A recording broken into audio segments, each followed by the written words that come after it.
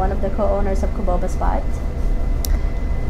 Hi, I'm Seyna Smith. I'm also a co-owner of Kuboba Spot. We're both previously in the healthcare field, and so like during the pandemic and everything, very stressful.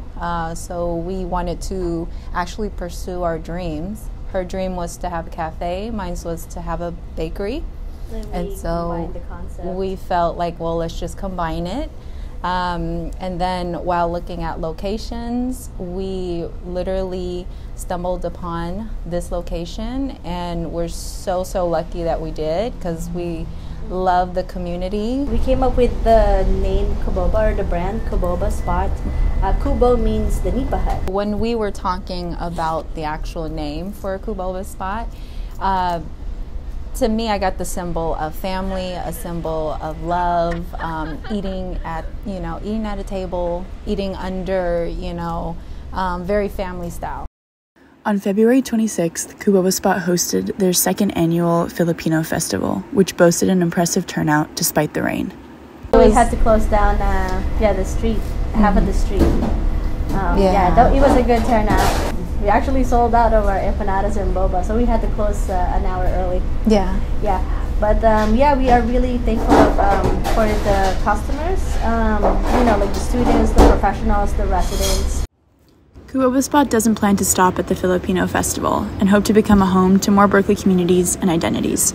There are a lot more kind of events that we want to do that involves not just Filipino, but all different types of cultures, just so that they can pretty much just have a platform. To speak more on the community-oriented and customer-first aspect of Kuboba Spot is Mason Fan, employee. I've been here since August of last year, so 2022. How did you find out about this place in the first place to work here? I have this terrible addiction with boba, and so I remember back in August, I was just like walking around, I was like, oh, this is new. So I came here, and I ended up coming here 5 days in a row, and then I asked if they were hiring. We have a lot of regulars here. Oftentimes it's people, like there's an old man who's right next door who does like physical therapy kind of stuff, chiropractor, and so he always gets a cappuccino with half and half.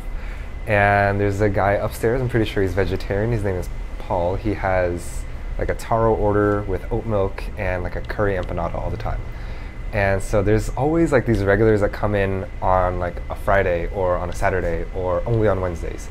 And it's really nice to just like see all these familiar faces, see them walk in and be like, okay, yeah, you want this? Yeah.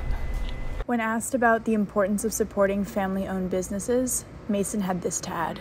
So with family-owned businesses, you kind of understand like where the money's going towards, and it's not just like money helping like a big organization, you're just helping small people just grow and support themselves.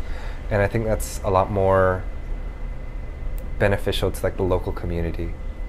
One more thing, like with small businesses, it does mean that it's like a dream. It's someone's dream. So it's like, what a better way to support someone than to support a small business.